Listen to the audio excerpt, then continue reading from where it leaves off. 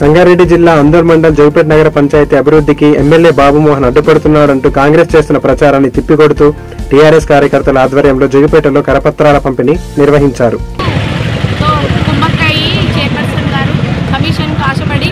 బాబుమోహన్ గారిపై అపార్థాలు వేయడం ఎంతవరకు న్యాయమని ప్రజలకు తెలియజేయడానికి వాళ్ళ కరపత్రాలు జోగిపేట నగర పంచాయతీ అంతటా వంచినాము. ప్రజలు నిజాలు తెలుసుకున్నారు. మాకు బాబుమోహన్ గారు చేసిన అభివృద్ధి గురించి తెలుసు. వారు భవిష్యత్తులో కూడా చాలా అభివృద్ధి చేస్తారని అందరు నమ్ముతున్నారు. మేము కూడా అభివృద్ధి సాధించి చూపిస్తామని బాబుమోహన్ గారి తరఫున మేము కూడా తెలియజేస్తాం. ఇంకోటి వీళ్ళు స్వార్థ రాజకీయాల కోసం చైర్పర్సన్ గారు కనీసము పారిశుభ్రత పాటించని వ్యవస్థ చేసింది అందరూ జోగిపేట నగర పంచాయతీ. మేము కౌన్సిలర్గా మేము కూడా సిగ్గుపడతా ఉన్నాం. ఎందుకంటే మేము ఎన్నిసార్లు విన్నవించినా ఒక్క పారిశుద్ధ్యం అంటే చాలా ఇబ్బందికరంగా మారింది. వాటిలో మేము తిరగలేని పరిస్థితి ఏర్పడ్డది.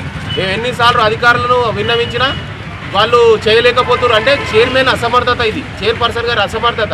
ఎందుకంటే చాలా ఘోరమైన పరిస్థితి. ఎన్నిసార్లు విన్నవించినా పైప్ లైన్ లీకేజీలు కానీ, చెత్త కానీ, డంపింగ్ యార్డులు కానీ ఏదైనా మనం ముందుకొచ్చి మన పాలకవర్గం బాధ్యత అది. దాన్ని ఎమ్మెల్యే గారికి రుద్దడం ఎంతవరకు సమంజసం, దీన్ని నేను డిమాండ్ చేస్తున్నా.